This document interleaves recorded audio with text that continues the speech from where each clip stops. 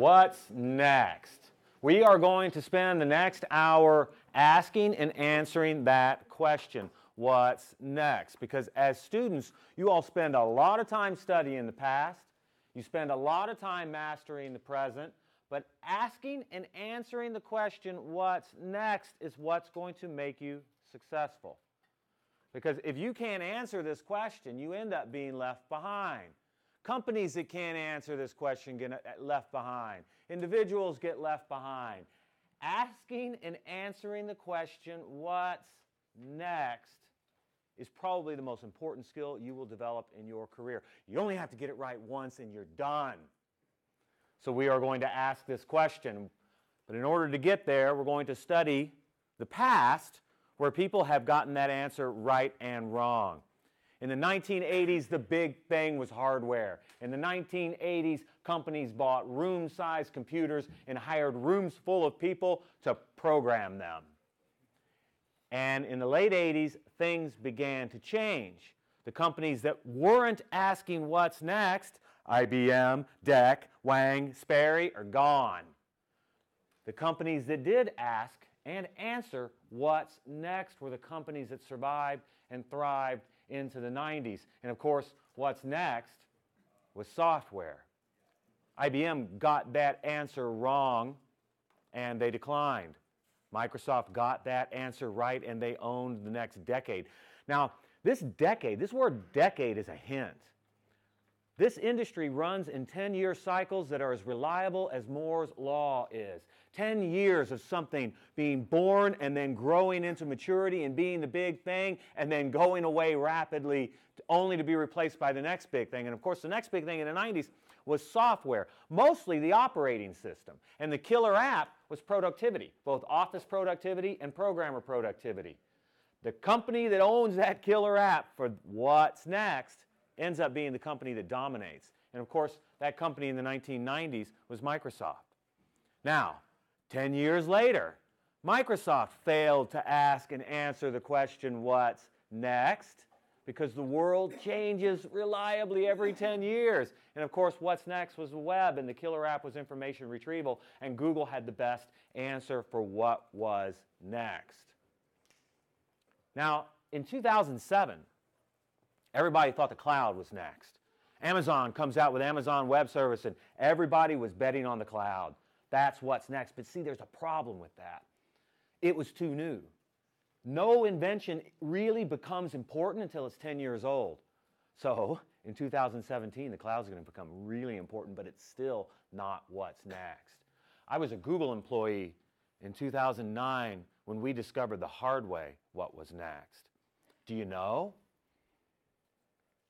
So you got to get used to asking and answering this question, or you're never going to get good at it. And if you get good at it, you're going to be relevant. Can I hold the questions for the ends? Thank you. You're going to be good at it. Oh, you were going to guess? But mobile, of course, mobile. Now, the way we discovered this is Larry Page sent out an email that said, hey, we have a big problem. And he called a few of us together and he showed us the big problem. He showed us the data, and the data was frightening. The data caused us to have a near-death experience. The data showed that users that use the iPhone had been out for 2 years in 2009. People who use the iPhone don't use browsers. They don't search the web. They use apps that search the web for them. Imagine our fright as Google. At the time, we made 97% of our income on sponsored links and ads viewed through a web browser. If this iPhone thing was going to be big, if this smartphone thing, if mobile was going to be big, we had a huge problem. 97% of our income gone. Crazy. What did they do about it? A couple of interesting moves that Google made in 2009 that you all should be aware of, because if you don't start studying this stuff, you're not going to be able to get good at asking and answering this question. Do you remember back before 2009, if you Googled, what time is it in, say, Colombia, what's your city? Medellin. I can't even say that. Bogota, Colombia. What did you get? You got 10 blue links about Bogota, Colombia, and time. All of a sudden in 2009, you got the time in Bogota, Colombia. Make search more app-like was Larry Page's marching order, and we did. Now that's a big deal for Google because every time Google delivers an answer, they don't get paid for it. They have to deliver a link that might be bought and paid for or an ad in order to make money. This was devastating to the business. Second thing they did is they moved the A-team from search to Android, and that's probably why Marissa Mayer left the company eventually, because that's a backup plan, just in case this is important. But when we looked at this, at Google, we looked at this, and not only were people using apps, they were right to use apps. You understand, apps are a better way to search the web. Your app searches for you. You're from Brazil. You're into soccer. What's a better way to get soccer scores? Install a soccer app that specializes in soccer, football, sorry, that specializes in football, or search the web that tries to generalize everything. It's the app, right? If you're a foodie, what's the best thing to do? Get an app that specializes in all the information about food, or search the web through a browser that is a generalist. If you're a science nerd, and the science app is going to outperform the web every single time. Our life flashed before our eyes. But then, why? Why did the iPhone win? Why? What was it about the iPhone that made it special? The BlackBerry did everything an iPhone would do. Windows CE did everything iOS would do. Apple is a company you can trust because they value the privacy of their Nope. Apple has a lot of privacy data. Why? All those other phones, the BlackBerry, Windows CE, Palm Pilot, they all did everything that those other ones did. What was it? Performance. No. Good design. No. The App Store. If you wanted to get an app on any other machine, any other handheld device before the iPhone, how did you get that app? You had to go to the web. You had to know where it was. www.where-in-the-hell-is-my-app.com. And every single one of those websites had a completely different download experience. Completely different. Users couldn't navigate it. No one ever installed apps on those devices. You couldn't update them. And Steve Jobs came along and said, hey, developers, I'm going to put your app where customers can actually find it. How does that sound? And we're like, really? You mean I can write code and it'll be used? Wow, that's awesome. And it was third-party developers that made that platform what it is. The App Store was the killer app. Now see, this is a hint. Start watching for these gaps. Start watching for these holes.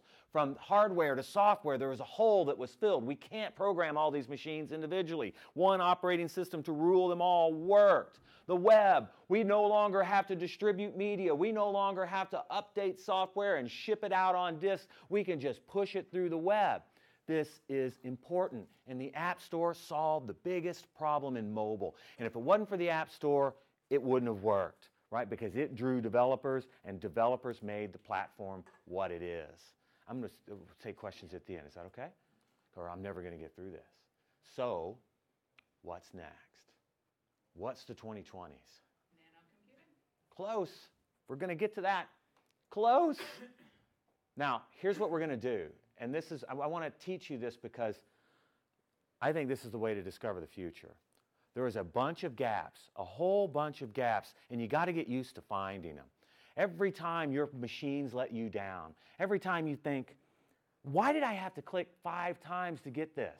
Why is this functionality not there?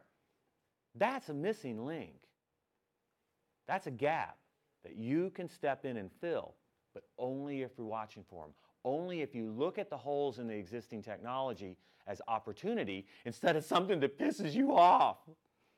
So, what's next? Here's what we're going to do. We're going to take a scenario and we're going to chuck it into 2020. All right? We're just going to take a user scenario and we're going to throw it into the future and see what happens. You ever seen this movie? Best movie ever, right? World War Z. It's the best movie ever for 2 reasons. First, it's got zombies, and zombies are real, right? Not like that bullshit vampire stuff we had to put up with a few years ago. Vampires are made up. They're not real. They never will be. But they were kind of sexy, so we watched them anyhow. But zombies, people, zombies are real. We can mathematically define this virus. It's just a matter of time. It's like your civic duty to watch every single one of these movies so that I don't have to kill you during the apocalypse. Second reason it's the best movie ever is because it's got Brad Pitt in it. It's like zombie movie meets date night, and there we were. I'm going, oh, zombies. And she's sitting next to me. She's like, oh, Brad Pitt. Somebody told her about the shirtless scene. She couldn't wait. But then something strange happened. My date pulls out her phone and begins to share screen time. She's like, oh, Brad Pitt. And something on, oh, Brad. And I'm thinking, what's going on here? What part of shirtless Brad Pitt does she not understand? And then it got worse. She taps me on the knee and says, I'll be right back. And she walks out of the theater during this most perfect movie. I'm stunned. I'm flabbergasted. I'm coming up with breakup lines, man. This is crazy. Finally, she comes back. She sits down. She's gone 2-3 minutes, and she's in a huff, right? She's clearly hurrying. And I'm waiting for it, right? Waiting for it. Come on, say it. You missed part of the movie. Say it. And she didn't say it. She didn't say what happened, what I missed. So I thought, all right, I'll be proactive. So I said, hey, you didn't miss anything. And she said, I know, because she has an app that tells her when to pee at the movies. There is an app for that. Someone has watched every single minute of every single movie, and they've curated it all, right? Oh, there's an action sequence you don't want to miss. Don't pee during that one. New character, don't pee during that one. But here's 4 minutes right in the middle. Nothing really happens. Go take a leak. Now, I ask you all, how many of y'all go to the movies? Just raise your hand if you're a moviegoer. I think it's safe to say we're all moviegoers. How many of you all have this app? One person. I love it. I do too. Small bladder people. Look at this. This is a gap. Here is $1.98, right? Your 99 cents, my 99 cents, and yet all of you all are potential customers. This is called the application discoverability problem, and it is the biggest technical problem. It's taking down the App Store.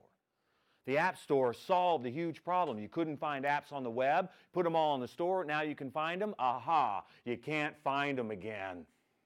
That is a big world-changing solution. So how should this work? Let's cast this problem into the future. How should this technology solve this problem? It should be that I'm sitting in the movies and I think, oh, I gotta go. And I say, oh, I don't know, Cortana, I have to pee. Now, what does Cortana have to do to help me? First, Cortana has to figure out what I'm doing. Where is my user? Okay, no problem. Lat long pair, easy to do, built-in functionality to the phone. So now Cortana knows exactly where I am. Where is that? Looks up an address, maps that lat long pair to an address. Easy. Built-in functionality on the map application is already on my phone. No apps yet. And then next, she's got to think, okay, what is he doing here at this location? Microsoft Research has a patent for geolocating you off the face of the earth. We know you're on the second floor of that building. Bing has every single floor plan in most major cities across the world as data. Okay, you're in theater number 4. Let's see. Now I can go look up on the web what's playing in theater number 4 right now because I know he's watching a movie. He hasn't moved in 30 minutes. Cortana knows exactly what I'm doing. And in fact, Cortana probably, when I say, Cortana, I have to pee, she's probably going to know, right? Because the last time she geolocated me in a bathroom was 2 hours ago. She's been living in my pocket for 2 years. She has my mean time to bladder evacuation data down, right? She's going to say, yes, James, I know. I saw you buy that beer on the way in. Just wait a few minutes. I'll vibrate, and then you can go do your thing and not miss any part of this movie. Now, what happened there? There was no app involved in that. We actually have all of the pieces to solve this problem right now. So what can we infer about the future based on this? There's several things we can confer about the future. The first is our technology doesn't have to go to the web anymore. We don't have to go to the web anymore. Our technology takes us there. Right? The web is no longer a destination. It's simply a data source. The movie times are up there. The P times are in the cloud. They're actually sitting in Azure. All of that data is already there. The world is beginning to turn into data. our devices are beginning to process and calculate intent almost better than we can. Secondly, search. My machine searched the web. Do you know in 2015 something really special happened? Now, I'm not talking about bots, I'm talking about machines. Machines on the web originated and consumed more searches than humans for the first time ever. 2014, it was still a human-dominated web. 2015, it's a machine. Machines are equal. 2016, 17. By 2020, the amount of human-generated and human-consumed traffic is going to be minuscule. Our machines are going to be consuming the web for us. And then finally, apps. Where's the app in this? I don't need the app. The app is a noun. I only need the P times. I don't need all the trappings of it. Give me the answer, and I'm happy. Why are apps nouns? So you can pay for them. We're going to talk about monetization at the end, because making money gets kind of scary in the future. But we're going to talk about it because it's important. Apps have turned into verbs. Right? My technology discerns my intent, realizes I need something, it's in the cloud, it's on the web, crack the app open, bring out the answer, put it on my device just in case I need it.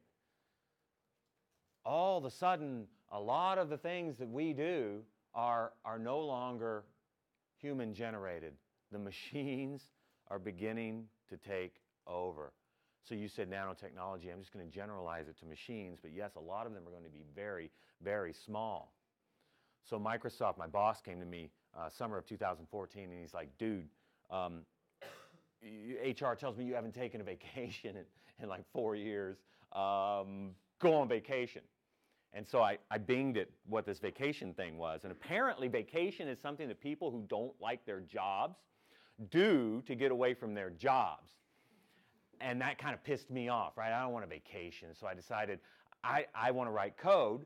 And so I thought this whole Internet of Things thing sounded stupid, right? Nest, a thermostat, you can control it, and it's better some way because there's a machine to it. No, it's not. Not in my house. I am a Seattle tree hugger. That thing stays off, put on a sweater, and kiss my ass, right? Or the lights, right? I've got this light program on my phone. I can do my burglar alarm. It's harder to do the app than it is to just go over and turn the light on or turn the light off. So I had this whole, I call bullshit on the Internet of Things kind of feeling.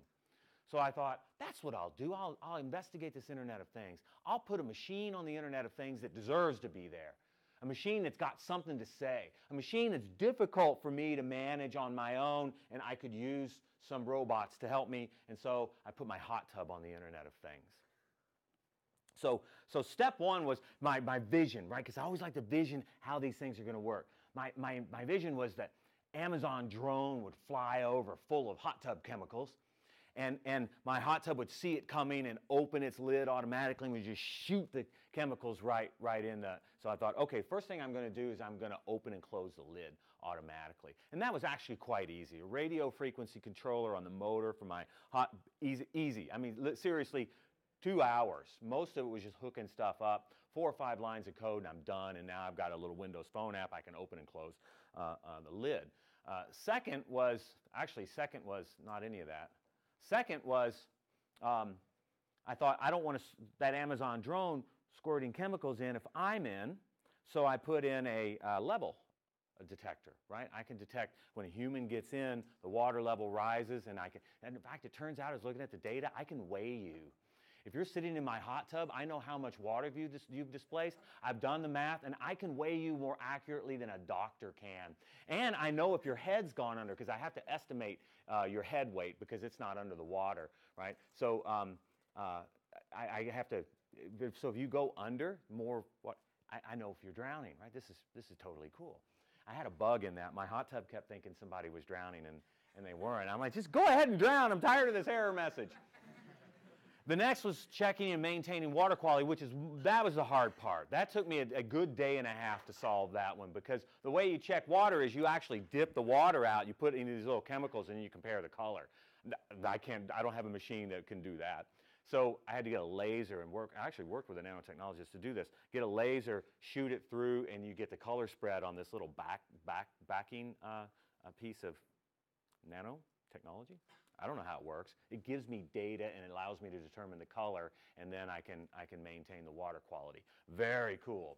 Next was reorder chemicals. Easy. Amazon makes buying things from the web so easy. Bless them. So it can reorder chemicals.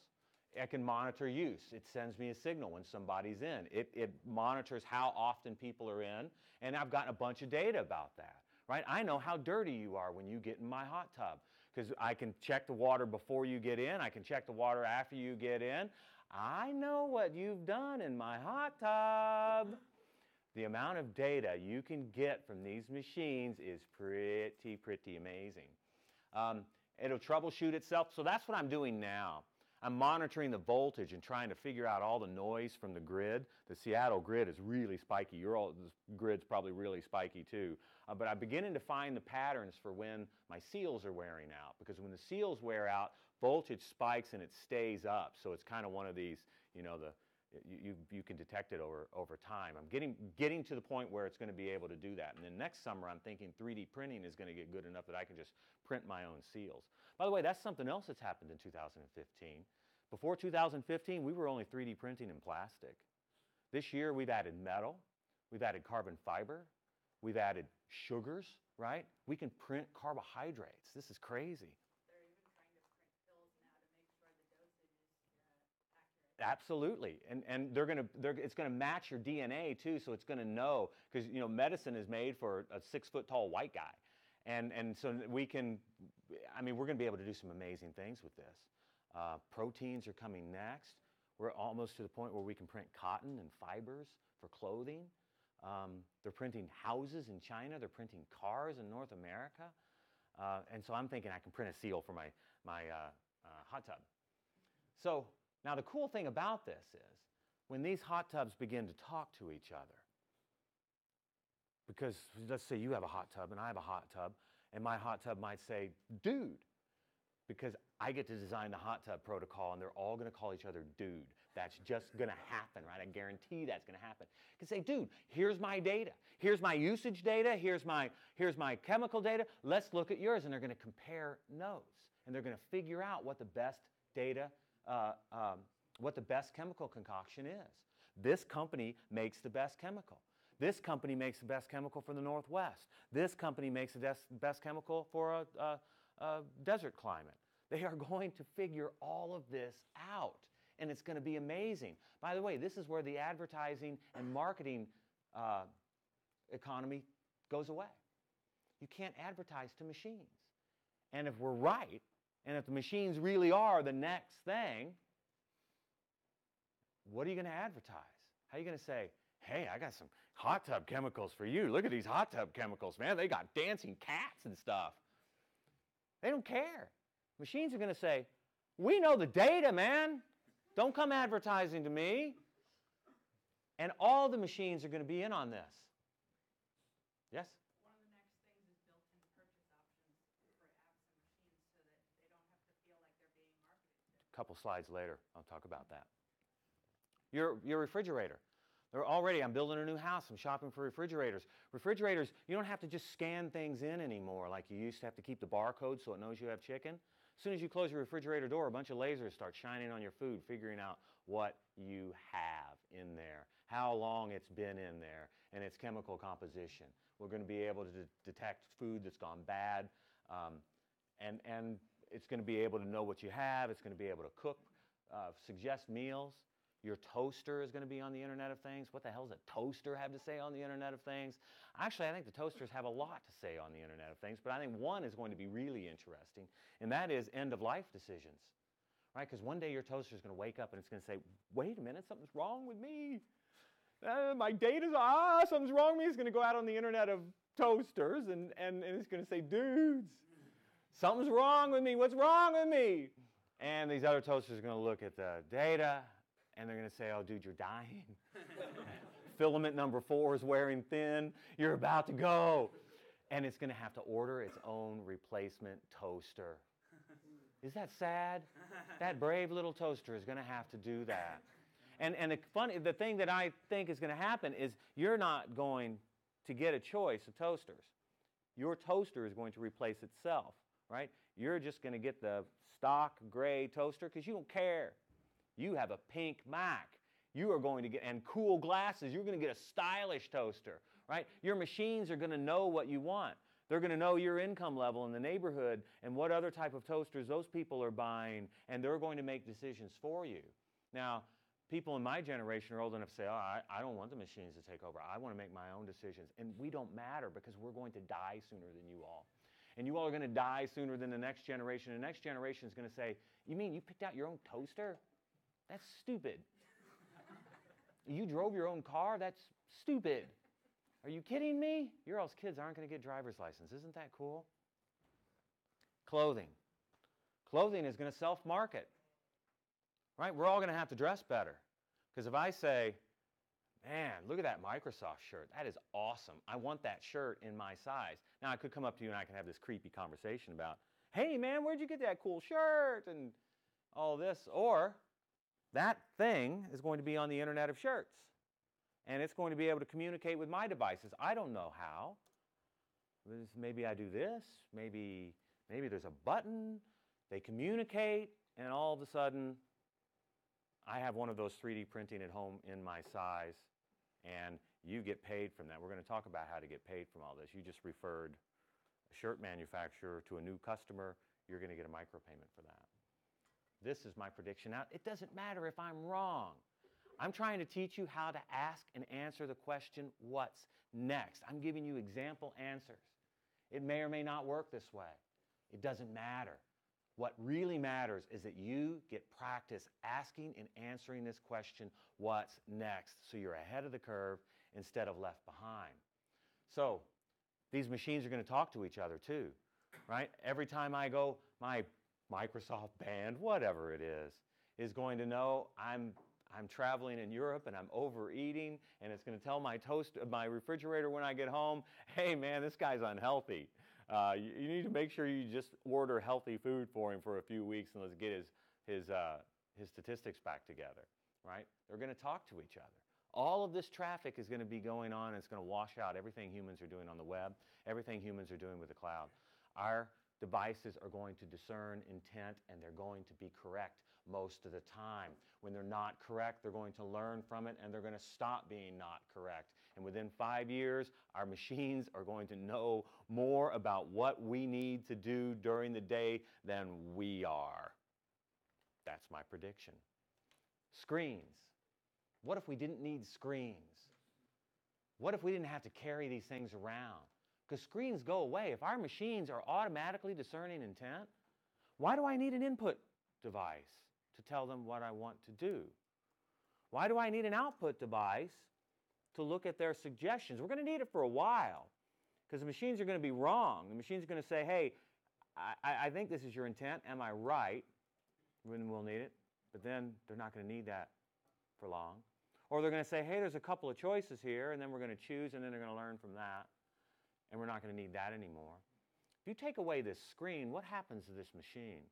The electronics in this machine, without the screen, are about the size of my, glad I chose that finger, about the size of my index finger, right? Because if you take away the screen, you take away 70-some-odd% of the battery because that's all it does is service the screen. Moore's Law.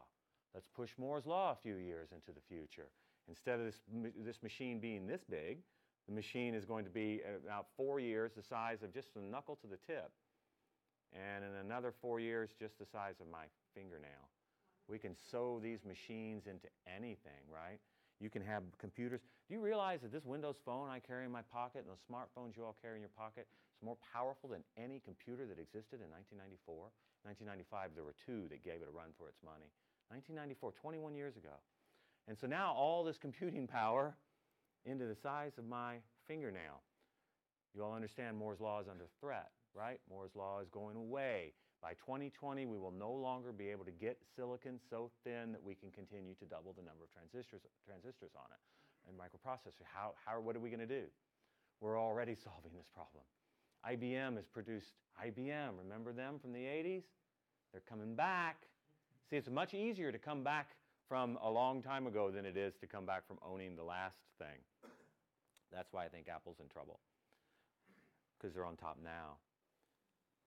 A germanium germanium silicon mix, which is going to give a few more years of life, maybe as much as a decade of life to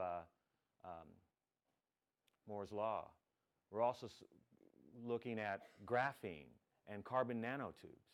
Both of those are going to continue Moore's Law into a far future, at least a future that's far away enough to be unimaginable. Machines are going to get a lot more powerful, and we're not going to need screens, so the screens are going to pop up anywhere.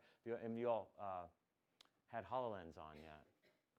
HoloLens uses your brain, tricks your brain into putting objects that you think are real, because that's what your brain already does.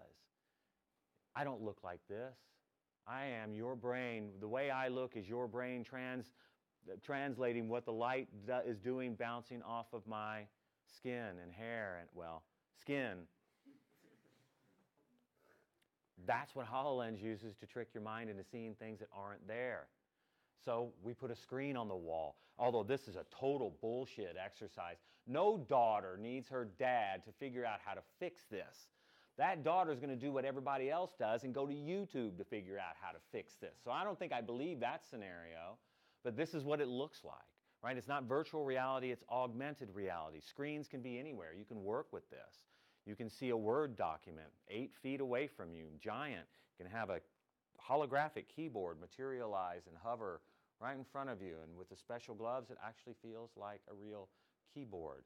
The screens are going to come when we need them, and we're not going to need them for most things, just creative things, design things, for the times when we are intensely human again, because that's my hope, is that the machines will get us back to that intensely human place. Now let's talk about money. And again, I want to go, I might not be right. I want you all to ask this question. I want you all to answer this question. But I'm showing you how to do it. What about money? How are we going to make money in this future when our machines are doing everything for us? Well, let's take a look in the past. How did we make money? Sorry, this is it's not my fault Harvard doesn't have HDMI. The web. How did we make money on the web? There's 2 words you're missing, web and ads. Why are browsers still the same as they were in 1994? Do you all realize that? Netscape Navigator in 1994, here's how it worked. You invoked it, and you got a rectangle on a screen. It had a text box. You clicked in the text box, typed a search term, hit enter, and got 10 blue links. That's the same way the Edge browser and the Chrome browser work 21 years later, exactly the same way. Why? No other piece of software works the same way as it did 21 years ago. And it's exactly the same way. It's a little faster and it takes a few more file formats, but that's it. Why? Because of ads. Browsers are money-making little machines because it's start, stop, right? You have a type in a search term, get a SERP, stop, opportunity for ads. And then you go to a website, stop, opportunity for ads. Over and over. It's like the NFL. They only play for 10 seconds before they stop for commercial break. It's crazy. Advertisers love it, but it doesn't work so well in the apps world, does it? It's a lot harder. There's not enough room. Apps are more like soccer. Where's the ads in soccer? You can't stop a soccer game. Go on. Hey, time out, guys. Aren't you all buggered? Take a break. That doesn't work that way. And apps don't work that way either. Because I got that food app, I got that science app for a reason. I want to get work done using my app. Ads get in the way. So when apps came out, all of a sudden the ads economy had to make way for the purchase economy. And for 99 cents, forever, not per year, but forever, you can make those ads go away, and people do. The purchase economy is beginning to really take hold. And I think you're going to see it take hold in some really interesting ways, too. If you look at my blog on medium.com, I wrote a blog post called Twitter is Stupid, which is kind of cool because it trended on Twitter. Twitter is stupid because this is why it's stupid. I tweeted this last year or something. Traveling to Boston and New York City next week. Any locals who can hook me up with some good live music recommendations? I'm blessed with a lot of followers. I've got a bunch of people from Boston and New York City. Nobody replied. Nobody replied. I got 2 favorites. Why in the hell would you favorite this tweet? James can't find no music, asshole. Are you kidding me? So I thought, this is broken. Surely all of these places, all of these live music venues in these 2 cities have a Twitter account, right? And so I looked it up because Bing's ingested all the Twitter data. So I used a few of the API calls. It's not even code. It's just making an API call. 1,500 of them. 1,500 Twitter accounts that claim to be live music venues. So I just wrote a little loop and sent this tweet to them. Blast. 4 lines of code. And then I waited. I didn't have to wait long. 1 minute, because every single people, all of them who care, have a social media coordinator with 3 screens. Instagram, Twitter, Facebook, waiting for customers. And I'm thinking, what's wrong here? Here I am in Twitter saying, I want to spend money. And here are other Twitter accounts, I would like to take your money. And Twitter's like, would you like to see an ad for... You're stupid, Twitter, stupid. How should it work? It should work like this. Left swipe, right swipe. Data to tell me what I like. Or am I connecting you to the right people? Let's see. Hyatt Regency Boston says they've got jazz music, right? Jazz sucks. Left swipe. The only people that like jazz are people that play it, for goodness sake. The Boston Symphony, they got classical music. Now. We legalized marijuana in my state a year or so ago, and all of a sudden classical music is sounding a lot better. But I'm not yet stoned enough. Left swipe. Orpheum Theater in Boston's got Cage the Elephant and the Foals. Cage the Elephant is an awesome rock band from Kentucky, my homeland, and I went to see this concert. Right, this is commerce. This is the purchase economy that's going to begin to take over, and Twitter is beginning to do this. I don't know if my blog post had anything to do with it or not, but you can now donate money to a political candidate through Twitter. They are finally beginning to connect buyers and sellers within their ecosystem, and you are going to see this. It's a massive threat to Google. This is a massive threat to anything that puts ads in the path of buyers and sellers. Facebook and Twitter did this. They would consume much of the purchase economy on the web. Now, what about when devices start coming into play, right? What about this scenario? Cortana, I have to pee, and I go, and I come back. How about that? How does this person make money in this new economy? I think it's subscriptions and micropayments. That data is in Azure. That developer pays a subscription to be an Azure customer. So do a million other. I think Microsoft announced last week 1 million paid accounts in Azure, something like that. It's a lot of money in the ecosystem. So when Cortana sees me go and, consume third-party content, a micropayment will be made. This makes perfect sense. The subscription money is already out there. You all have you're paying subscriptions to Spotify and Netflix and Comcast or Time Warner or whoever, whatever lousy cable company you all are stuck with. I know they're lousy because they're all lousy, right?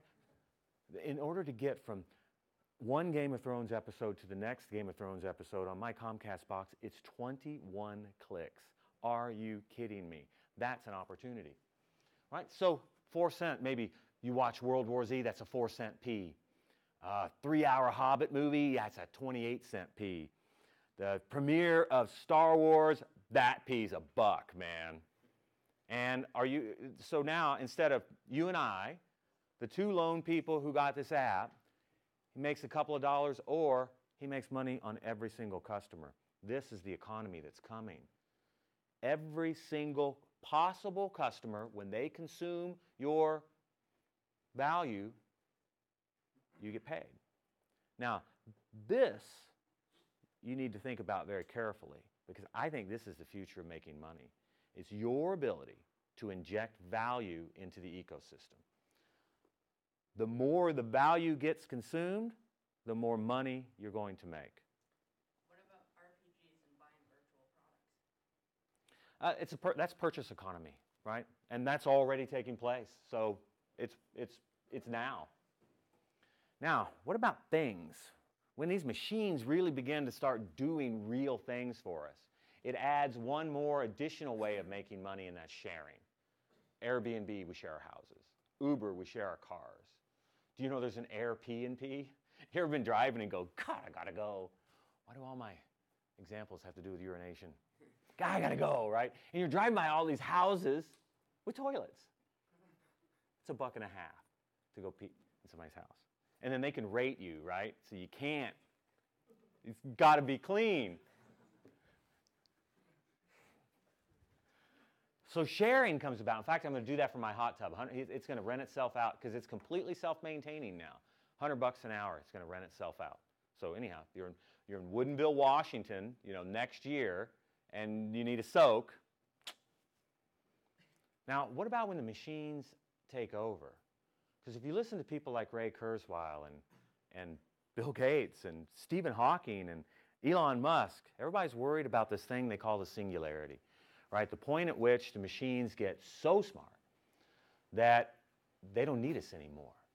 Now, we've got a long way to get there, but on the way, we are going to become less and less relevant. You understand that our industry has destroyed a lot of other industries. The video rental industry, gone. The photography industry, gone. Eastman Kodak used to employ hundreds of thousands of people and millions of ancillary jobs and taking pictures and developing film and wedding photographers. All of that, billions of dollars concentrated into the 13 employees of Instagram. We are really good at destroying jobs and making it harder and harder and harder for people to make money. So what happens when the machines start doing everything? What then? Because you know what? They're going to be better at it than we are. There is going to come a day in the very near future when you will not get on an airplane if there's a human in the cockpit. Too dangerous. I don't know if that person's taken their meds. No way. There's going to come a day, not too distant future, where it will be illegal for a human to drive a car because the machines are a lot better at it. They're going to be better at everything. They're going to be better at building. They're going to be better at driving. They're going to be better at paving our roads. They're going to be better at designing traffic flows. They're going to be better at designing traffic lights. They're going to be better than us at all of this. So what do we do? When the number of jobs that we can do better than machines are, okay, I'm going to have to take this question, aren't I? Machines don't have feelings and they have no desire to do certain things, nor can they handle things. If they can't desire if they don't have feelings. Right, so they don't handle things like interpersonal interaction. There's going to be more jobs for people like psychologists. Okay, you're a little bit ahead of me again, so bear with me. I'm going to get there, I promise. So what do we do, right? Is that what we're left with? Basically, all of just the human part? Where we're philosophers and we're poets? Is this why we're legalizing marijuana? Are we preparing for this day where basically it's just let's think deep thoughts and get high, right? Or it could be what you suggest. It could be that the machines give us back our humanity. It could be that they take care of all the things that we don't want to do so we can get back to being human. But is this singularity going to come? It might. Our machines are getting really powerful. Why are they? Why is it all of a sudden that we're talking about AI? Do you understand what's going into this AI? I claim it's not AI at all. I claim it's just code. Look, here's why our machines are looking so smart now. Number one is they got data they didn't have access to. Even a few years ago, they didn't have access to this data. Now everything is born digitally. Of course they have, there's just that much more data. Secondly, that data is stored together now. We don't really have a web. You all understand the web is already dead. How many of y'all have built a web server over the last year? So this is the highest concentration of web server developers that will ever exist in the university career. If I had asked this 5 years ago, every single one of you all would be building web servers every week because that's what you did. You configured web servers all the time. I had 6 of them under my desk serving different kinds of traffic. That's not the web we have anymore. The web we have now is data centers. All those web servers have migrated into the cloud, into data centers. And so they're all together. which means we can store contiguous data, related data in the same place, and offline process the crap out of it. Right now, no one's searching for World Cup data. And so all the soccer World Cup, maybe rugby, but rugby's over now too. So all that's migrated to back-end machines, and now all this stuff, right? We can push data that's more popular at different places, and then offline we can say, okay, hey, let's take a look at this World Cup data and see what we can figure out completely offline. That's why it's looking so much smarter. It's because it's all sitting together, and our machines are a lot faster at processing it. Vast amounts of data, well organized, and processed at speed. And yet still, at some point, we are going to figure something out really important. And I think it's the Human Brain Project. That's what we need to watch. Do you all know about the Human Brain Project?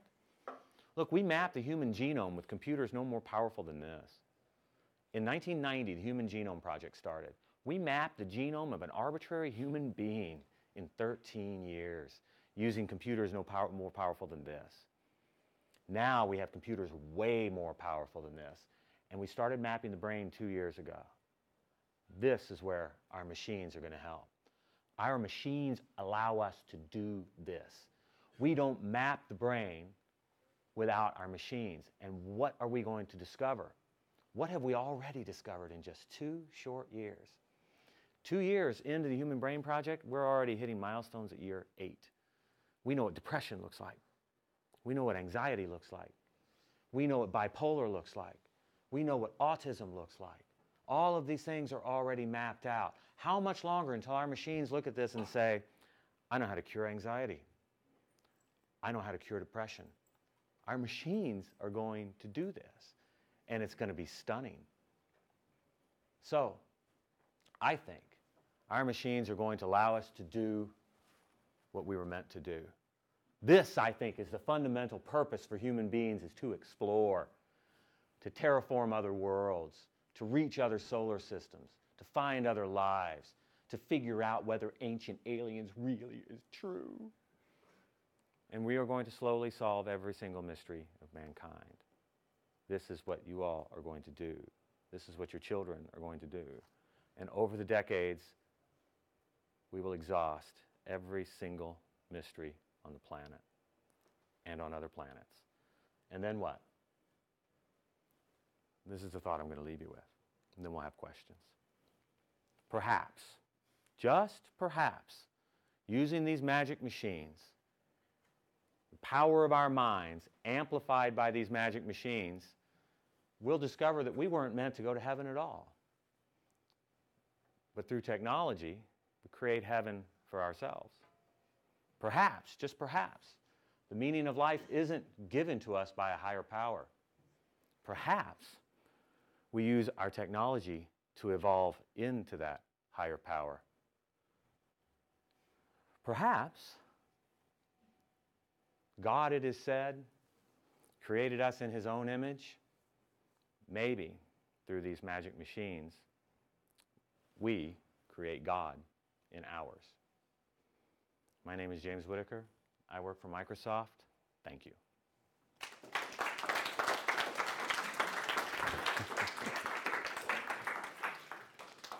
Follow me on Twitter if you'd like. The transcript of this is on medium.com/@DocJamesW, and I'll take questions. Okay, so 2 questions. First thing, when we're talking about Oh, you get a free question here, huh? App Store transforming everything, but like Ubuntu had an App Store that looked exactly like the one on Apple. It was just for desktop. Why is it that App Store for mobile is that life-changing? Because mobile, that's where all the users were in mobile. Now, there's a second piece to this. The second piece of this is Steve Jobs and his amazing storytelling ability. Because technically the Ubuntu App Store already solved the problem of I have an app that does exactly what I want. But there were 8 people with Ubuntu machines, and there were 200 million people with iPhones, and that's Steve Jobs, Sure. right? And second thing about But it was the developers. The developers building functionality. That's why you all have iPhones and not the other, because they've got the best app store. Yeah. What was your second one? About the future. I always wonder why people say so much Internet of Things right now, because we basically have the technology. We had the technology to do most of this stuff like 10 years or even 20 years ago. The sensor stuff. I don't know. We have the sensors, but the data, we didn't have the data, right? There wasn't anything useful for them to do. And we didn't have the connectivity. Yeah. Bandwidth is almost free now. So But does the data bring that much into it? but it's 10-year cycles. Yeah. Something everything you all are using right now is 10 years old. And what's going to be really big in 10 years has already been invented. That's why the cloud is underpinning all of this. And the cloud was invented in 2007. So it takes a while for the world to catch up with the technology. Yes, ma'am. So the brain project, there are those people in the field of psychology who feel that neuropsychology may turn out to be nothing more than the next phrenology.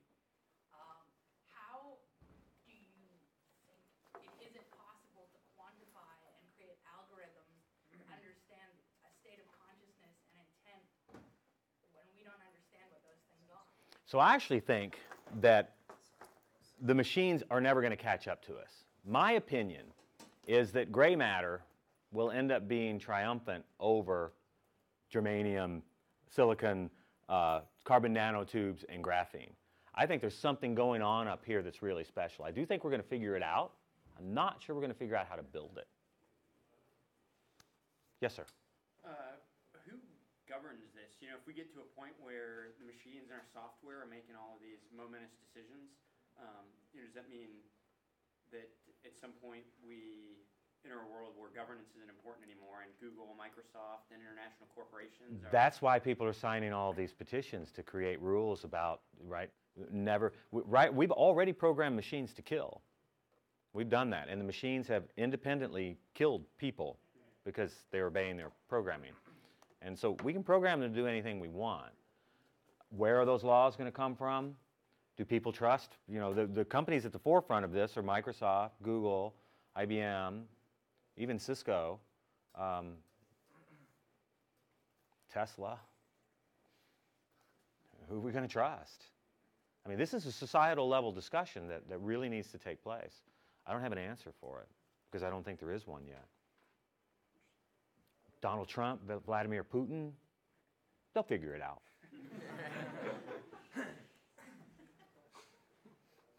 I love blue states. You all, we can laugh on things like that. Wow, I have to be careful when I talk in red states.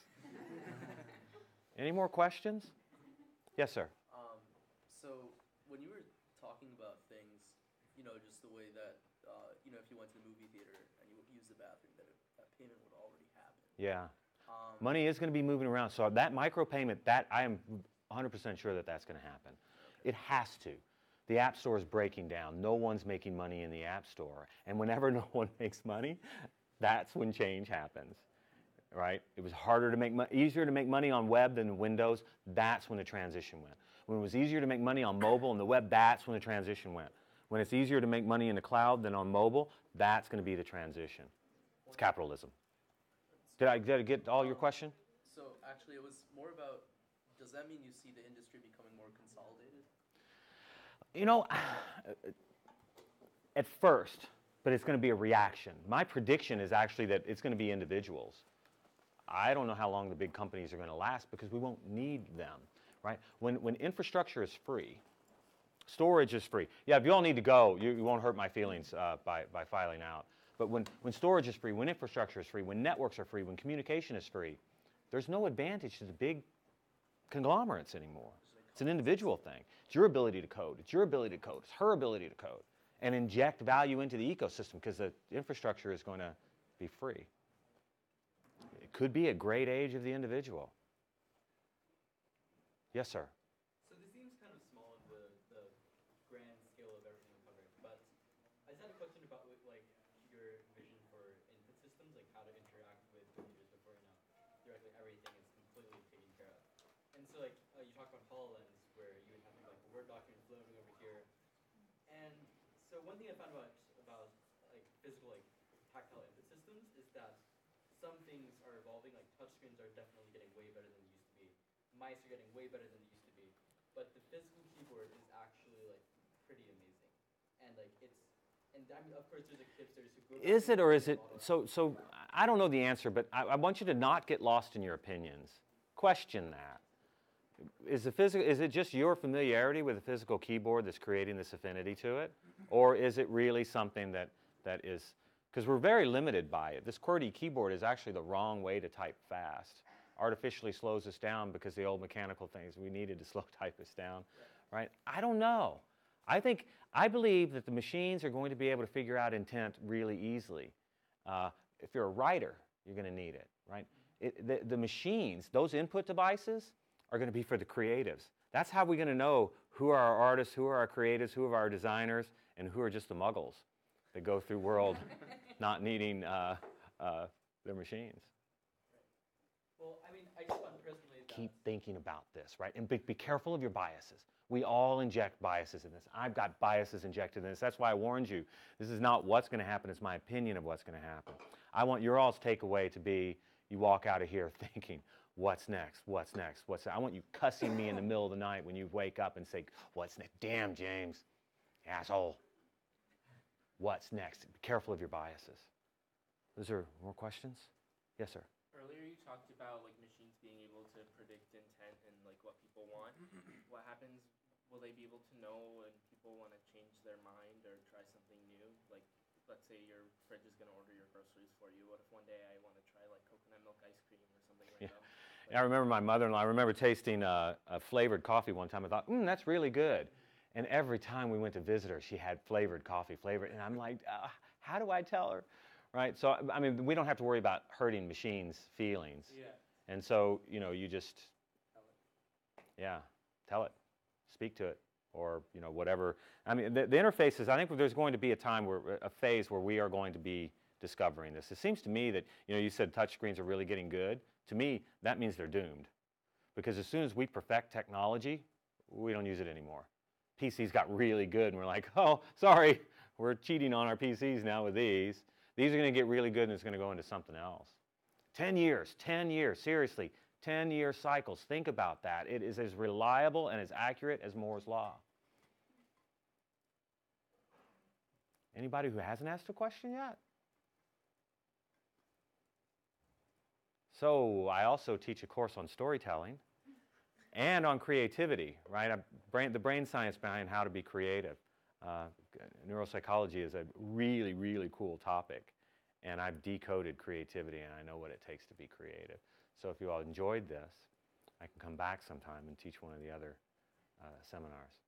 And the storytelling class actually tells 6 stories and then deconstruct them. If you go to docs.com, you can see me doing this with a high school. I give a high school commencement speech throughout the state of Washington. And I give the speech and then deconstruct it and talk about why you all have been sitting here paying attention when most of the time you sit there and stare at PowerPoint, you're bored to fucking tears, right? There is actually a method to the madness. And I tell a great story about Larry Page. Do you give Yes. workshops or just do seminars? Well, I teach these monthly at Microsoft, all of them. But for creative writing, do you do any? Oh, all right, got it. No, I give homework.